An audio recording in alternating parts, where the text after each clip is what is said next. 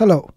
This series of easy-to-follow videos will introduce you to our MPLAB Machine Learning Dev Suite and demonstrate how simple it is to create your own machine learning model using our development tools.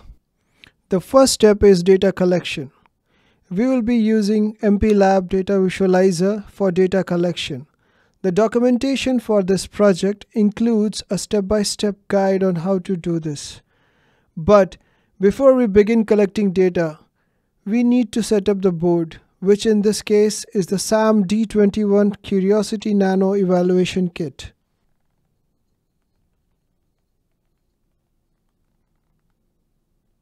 The accelerometer sensor needs to be connected from either a data gateway interface, also known as DGI, or a standard serial port.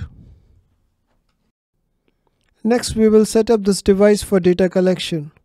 We will first load the IMU sensor JSON file, then set the appropriate baud rate, which in this case is 115200, and then click the Run button.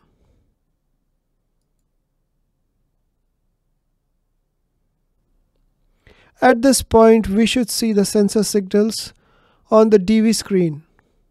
We can then freeze and save a particular signal range in CSV format for the next model building steps. We will identify our region of interest using the Mark button in the right, and once we are satisfied with the signal, we will save it using the snapshot button in either CSV or JSON format.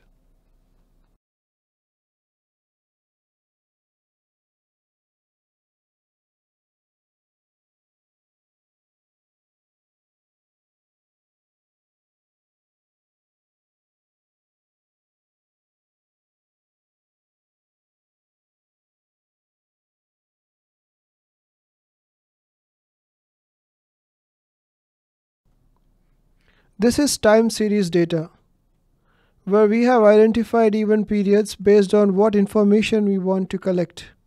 An event might be continuous, such as walking, or triggered, such as counting steps.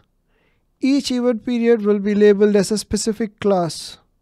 Based on different classes of sensor data we are collecting, we need to collect enough examples per class to cover almost all variations. This will help the model to better generalize on the training data. We are now ready for data preparation. To start building a ML model in MPLAB Machine Learning Development Suite, we need to log in and open our project directly from the home page.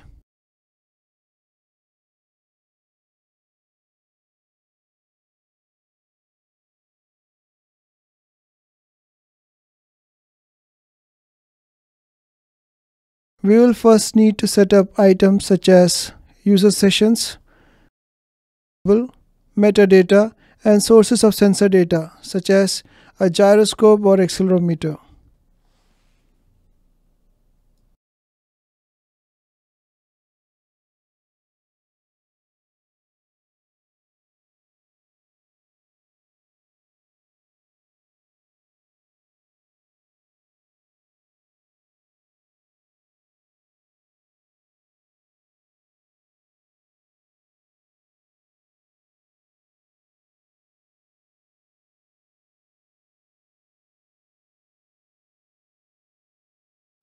Once we are satisfied with our target labels and metadata, we will save our settings and our training data pipeline is ready to go. The project summary page gives us an overview of the whole project. We can edit the image and the project description to provide more context about the project.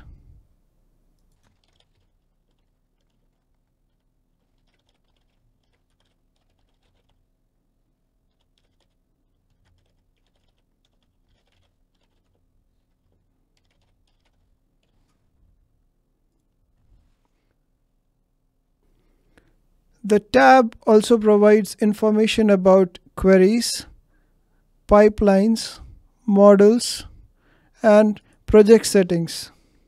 Since we have labeled all the classes with different colors in the project setting tab, next we will identify segments from the captures and assign them to appropriate events or classes.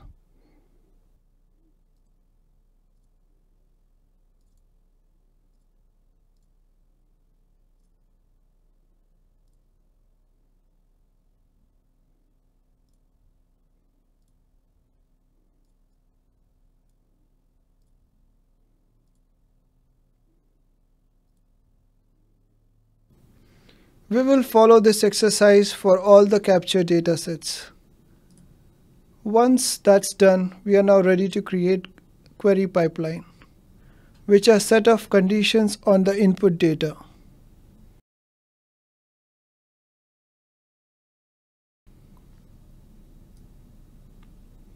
It also helps to check for data distribution across different labels.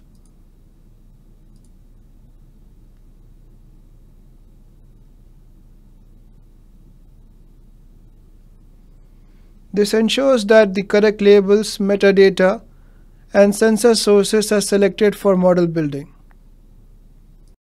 So now we are set for model building.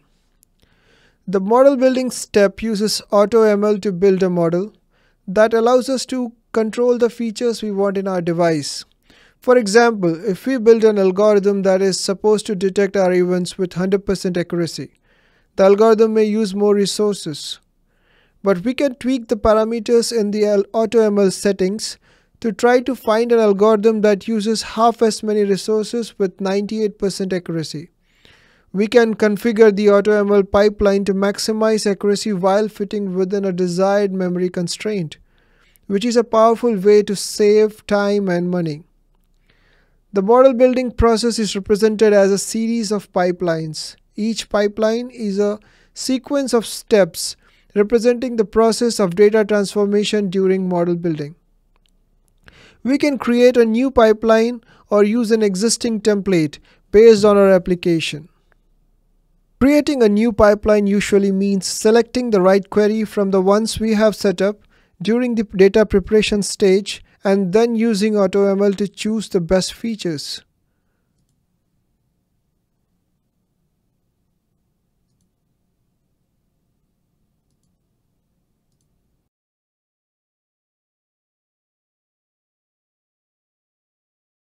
This will provide us with a set of transformation steps such as pre-processing, feature extraction, and model training.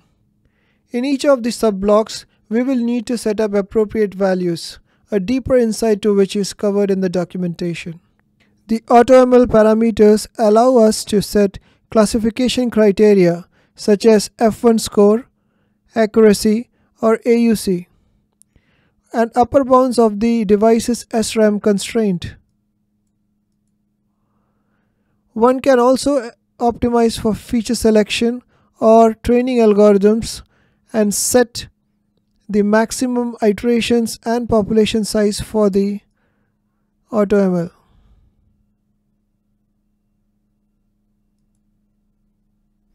In the pre-processing step, we will assign the input query,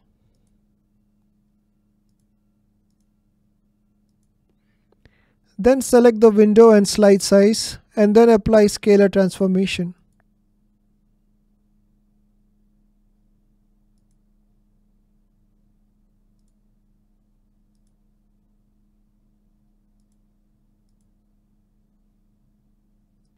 In the feature extraction step, we can select different criteria on which we want to extract feature signals.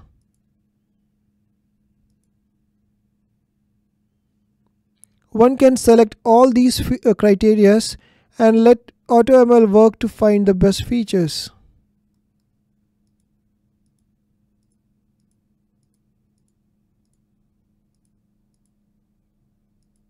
A caution here though, an approach like this will be resource intensive, so the AutoML bandwidth has to be increased. However, a little insight into the use case is always useful in selecting the extraction function here. For example, in audio-related use cases, frequency and energy-based extractions are very helpful.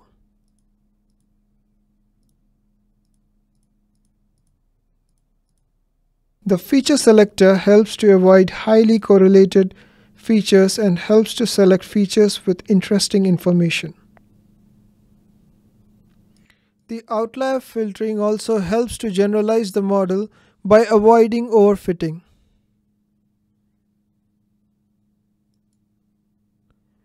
The feature quantization step scales the features in a given bounds. This helps in model training process.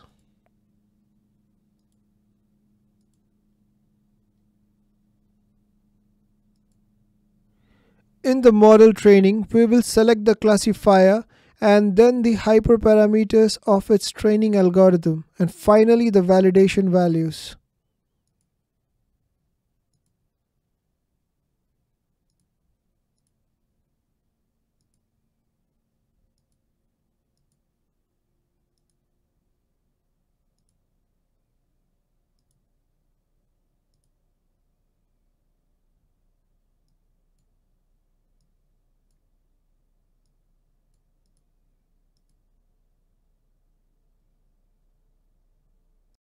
In general, windowing gives us the classification data size. The feature extraction extracts meaningful insights from the data segment, such as mean, standard deviation, rate, amplitude, melt frequency, etc. And we use validation to check the robustness of the model and to avoid overfitting or underfitting. Overfitting occurs when a model fits the training data too closely, while underfitting happens when a model doesn't capture the underlying patterns in the data. After we are satisfied, we click the Run button on the top right, which yields top 5 models. Keep in mind that there is typically an accuracy versus resource usage trade-off. If we allocate more resources to modeling, we can build a model with higher accuracy. We can select each model to evaluate confusion matrix, feature visualization, feature summary, model summary, pipeline summary, and finally the knowledge pack summary. These steps will provide us deeper insights into the selected features and their correlations, distributions, model performance, and hyperparameters. Model testing. MPLAB Machine Learning Development Suite allows us to test our model on any file in our project to see how the model performs before flashing it to a microcontroller. It shows us the confusion matrix, ground truth versus prediction results, and the feature vector heat map to provide insights into the model's performance. In the testing part, we need to select the captures that were left out from the model training. These are usually defined in the fold column as test.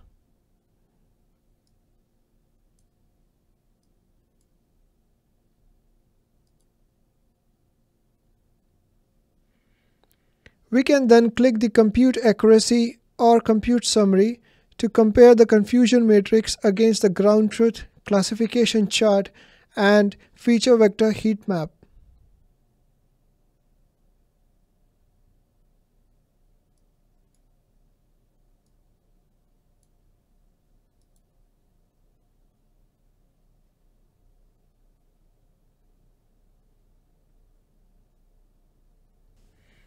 Based on this information, we can decide if the model is performing well enough. If it is, we can go ahead and deploy it in our microcontroller. If it isn't performing well enough for our application, we would go back to the data collection and model building steps to try other options. Model deployment. To run our model on our embedded device, we now need to generate a knowledge pack. We go to the Download Model page to locate and download a knowledge pack corresponding to our chosen compiler and microcontroller.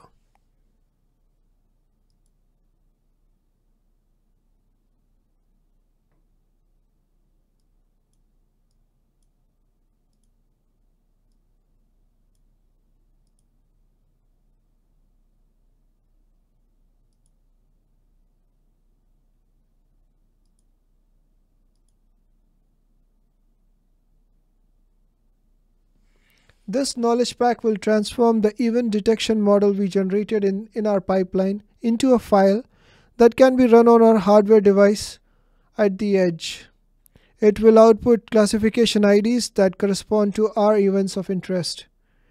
We can view the classification results by connecting the SAM D21 Curiosity Nano board to the virtual COM port in a terminal application. Conclusion: the deployment of gesture model on a SAM D21 is showcased here. Witness the seamless process of creating ML models from scratch with the MPLAB machine learning development suite. Embrace this powerful tool as you embark on your journey to build cutting-edge ML models for embedded devices. Thank you.